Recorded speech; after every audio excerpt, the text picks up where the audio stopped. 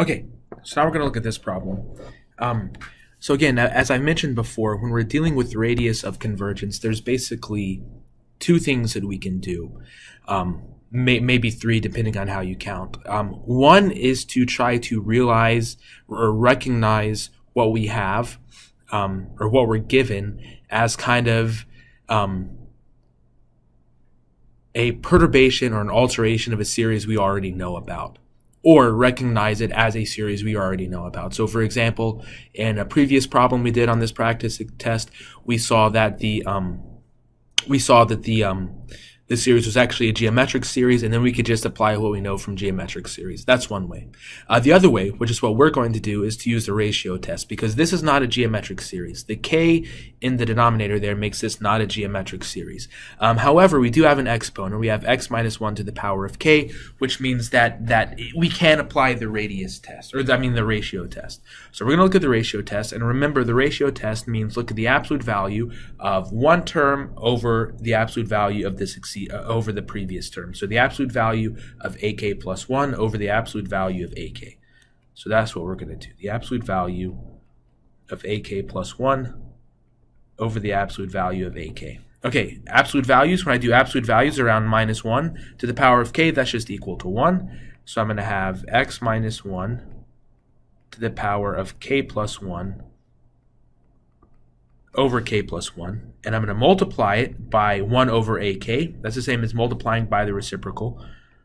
So k over the absolute value of x to the power of k. We don't need absolute value signs around k and k plus 1 because those are both non-negative. They're both positive, in fact, for this series starting at 1. Okay, so now I'm going to rearrange it. This is k over k plus 1, and then when I do, oops, typo here, this is x minus 1. Okay, when I do x minus 1 to the power of k plus 1 over x minus 1 to the power of k, that's just x minus 1. And this goes, since k over k plus 1 goes to 1, as k goes to infinity, this just goes to x minus 1. So, by the ratio test, this converges absolutely when this absolute value of x minus 1, that is the limit in the ratio test. So it converges absolutely when that is less than 1. The absolute value of x minus 1 is less than 1. Okay, or we can write this in the following way. Minus 1 is less than x minus 1 is less than 1. Or if we add 1 to both sides, we can write this as 0 is less than x is less than 2. Now this doesn't tell us anything about the endpoints. We know that it converges absolutely on the interval 0 to 2. We don't know what happens at the endpoints yet. So the radius of convergence is equal to 1. It's this number here. And the interval of convergence, well, we know the left-hand point is 0. We know the right-hand point is 2, but we don't know what happens at either one of those endpoints. So let's look at each one. Let's look at each endpoint. We have to test each endpoint separately. Okay, so let's look at what happens when x is equal to 0. That's the left-hand endpoint. The series, we're going to look at the sum, k equals 1 to infinity. We're going to have minus 1 to the power of k, 0 minus 1 to the power of k over k. So this is the sum, k equals 1 to infinity. Okay, so what's going to happen? 0 minus 1 to the power of k, that's just minus 1 to the power of k. We have minus 1 to the power of k times minus 1 to the power of k. That's 1. So this is just 1 over k, and this diverges. This diverges because it's a harmonic series. So then at 0, we don't include 0, so we have a soft bracket there.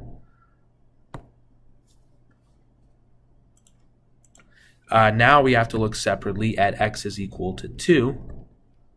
Okay, when we look at x is equal to 2, the series is the sum k equals 1 to infinity minus 1 to the k. Okay, so now it's going to be 2 minus 1 to the power of k over k. And now this is the sum k equals 1 to infinity. Okay, I'm going to have my minus 1 to the power of k. 2 minus 1, that's just 1. Raised to the power of k, it's still just 1. So then this is over k, and this converges by the alternating series test. And if we take absolute values, we just get 1 over k, so it converges conditionally there. So it converges absolutely on the interval 0 to 1, and conditionally at, this is 0 to 2, and conditionally at x is equal to 2, and conditionally at x is equal to 2.